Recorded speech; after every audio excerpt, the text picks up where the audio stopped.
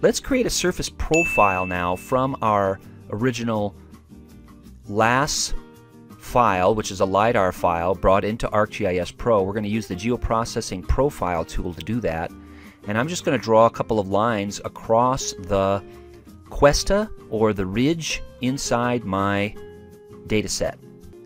So I can just draw, or I can use a predefined shapefile or a geodatabase feature class that's a line, or a polygon for that matter. But I've just drawn a line in there. So there is a profile graph tool, and I can go ahead and click in there to get the individual values. But along that line that I've drawn, that's now in cyan color, there's my profile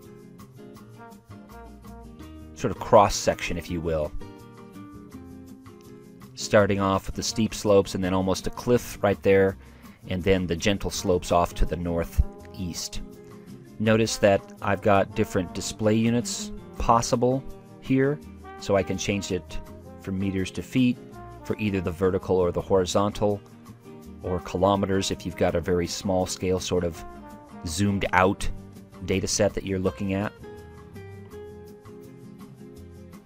Yep, so I've got lots of choices there for my chart. It's a chart, basically, is what this profile graph is. It's a chart. Alright, so we can select it if we want to. Select pieces of it. Filter it, and so on.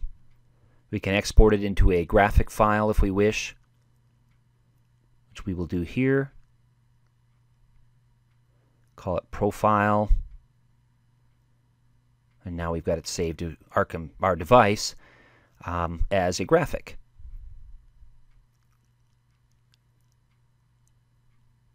And there it is. There's our SVG in this case.